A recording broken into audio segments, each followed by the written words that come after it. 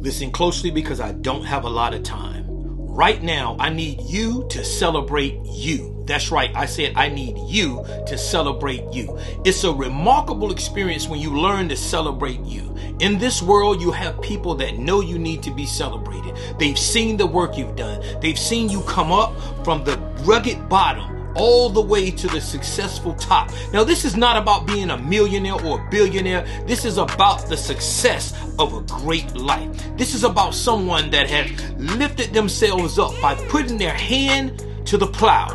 You see what I'm saying? They are not just sincerely going out here and just saying that they're great. They are really making a great stance for themselves, and they have made serious accomplishments. So you need to learn to celebrate you. You don't need a pat on the back. You don't need anyone to congratulate you. You celebrate you. The art and the wisdom of celebrating you is understanding that people do see the work you're doing. They admire the work you're doing.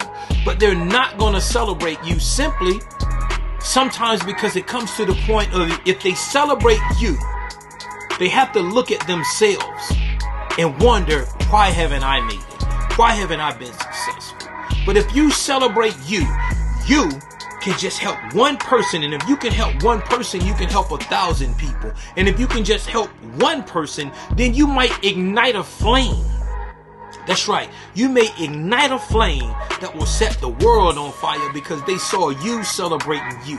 It's not about having too much pride. It's not about having too much ambitions or too many high aspirations. It's just simply you celebrating you.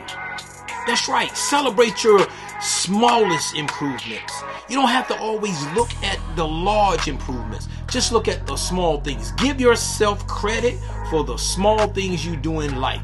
Because remember, before then, you weren't even accomplishing that. So celebrate you.